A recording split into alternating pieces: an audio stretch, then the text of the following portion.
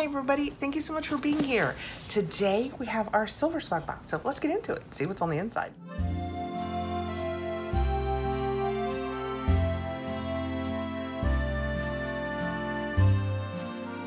Silver swag box comes out monthly, and it is a wonderfully themed box that came out originally back during a time when we couldn't see our loved ones all the time, and this was a way to send them love. Now, it's still a great gift, but it's also just a fun box to receive. It is $59.90 per month. If you go out over 6 or 12 months, it reduces the cost. If you go out over 6 or 12 months, you also get a welcome box, and with a 12 month, you also get a Viv and Lou cooler. And now, with the code Catherine40, you will get 40% off your first box. So that's an even better discount than we had before. Let's get in and see what's in here. So when we open it up, this is what it looks like on the inside. It says the September box. I love that hunter green paper that they shipped it in. That is so pretty. Let's just rip right into it. When we open it up, this is what it looks like. It says Silver Swag Box Into the Woods. And then that's what it looks like with our shred on it.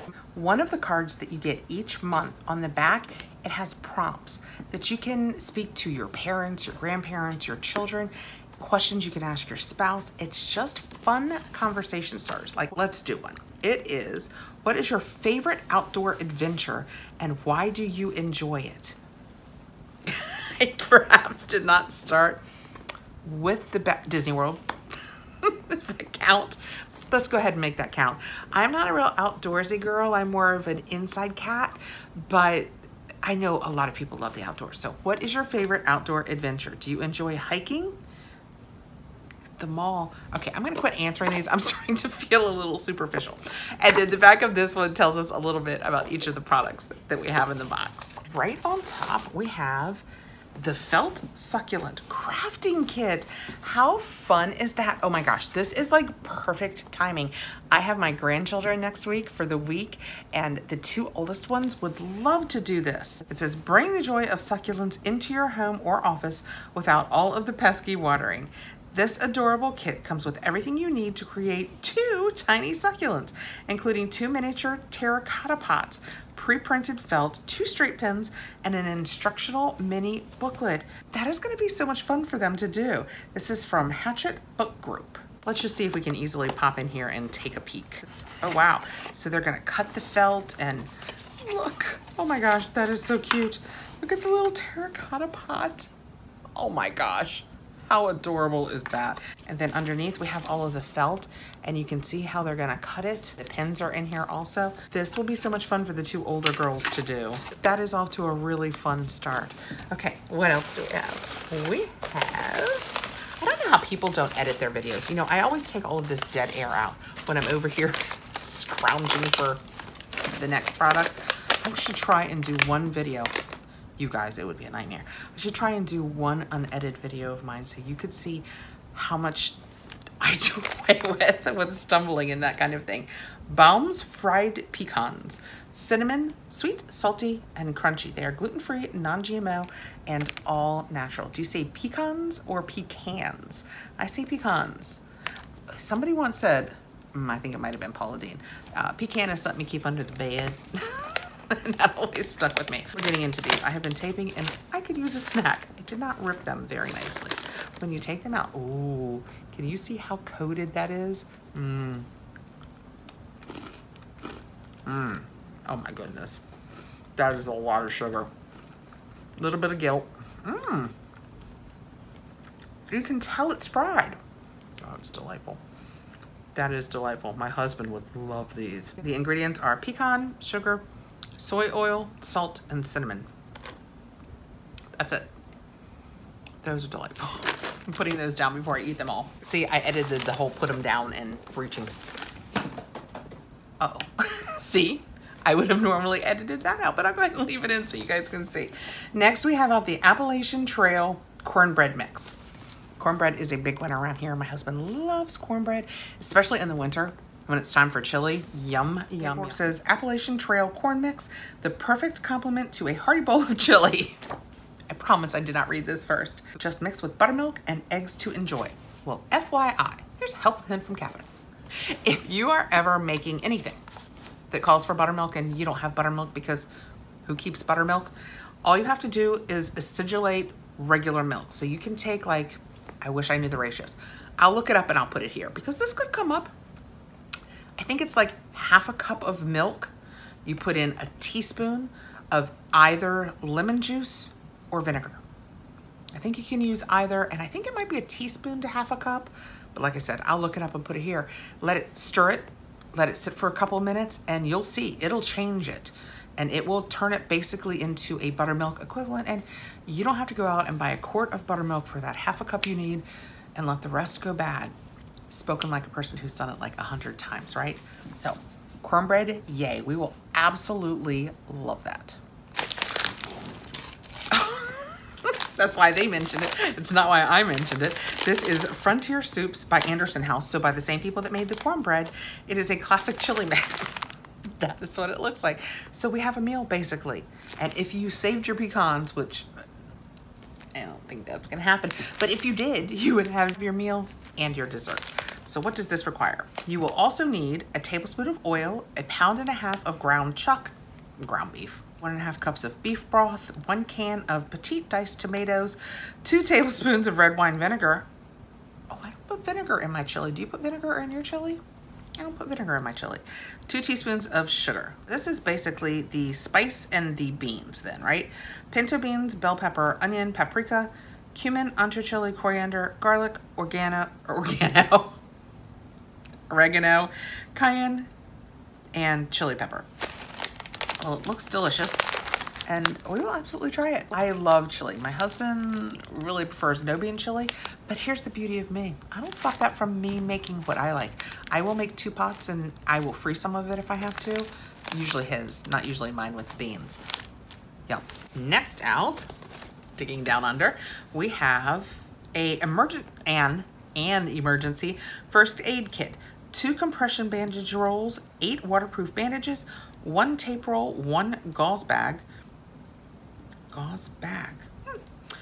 4 alcohol wipes, and 1 pair of scissors. All of that in this tiny little tin. Looks like it would have a deck of cards or some old sucrettes in it. That's what it looks like, is an old sucrettes tin. Does that make me really old? It might. Let me know below if you remember these sucrettes tins. How long have those not been metal? It's been a while, right? Okay, when we open it up, I think the lid comes completely off this one, yeah. Oh, how cute is that? So we have a couple of rolls of bandages. Look at this. Cutest little pair of scissors you ever did see. Actually, we just had, must have been in maybe journal junk box. We had something that had a tiny little set of scissors in it that was cute. Your tape to wrap up your gauze, your Band-Aids. Actually, they're not Band-Aids, they're adhesive bandages. And some sterile non-woven gauze. Well, this is handy dandy. I will set this aside. I probably won't take it with me. I think my husband keeps first aid kits in the car because, you know, that's who he is. I will have this around for when I have the girls here though. You never know when somebody might need to tie something up and just to make it feel better. That is super cute, and it is from Bunkhouse. Prepare for the wild. Arrgh. Those are the things I added out. Okay, next, there's something big in here. Oh, I think this is last also. We have, I think this might be a backpack or a purse. Anti-theft day pack. The best crossbody bag you will ever need. Perfect for travel, hiking, or everyday use with RFID protection, a USB charging port, and more. How does a purse have a charging port? Oh, look. Wow, it's like the biggest Ziploc bag ever. Oh, that would be really cute to keep it in when you're not using it. Treat it like a dust bag. I will probably do that. This is really much cuter than when you read the words you think it is going to be. It's kind of like a taupey brown cross between a canvas and maybe a little bit of nylon in it so that you would feel like if you got it wet, it would be fine. But that, wow, it's got a lot going on too. Okay, let's see what it's got going on. So we unzip the first one. It is just a pocket that you could keep whatever you wanted in. And then this one, samesies. This one may be the RFID. This one completely has the black lining in it. Oh wow, the top, there's a lot going on here. We have our tags, and I think, okay, so this comes undone. Then you have a big empty spot here. That's probably where I would keep my phone, because you could probably access it from the side too. Even if it were done up, you could get in there and get your phone. And then you have a bigger zipper that you can use here. And then this is the main pocket. There's no upper pocket or anything on the back. This is the main pocket. And when we get in here, ooh, here's our USB. Hoo-ha. I don't understand. We'll read about that in a second. There's a pocket in the back and a smaller pocket on the front side. Oh, so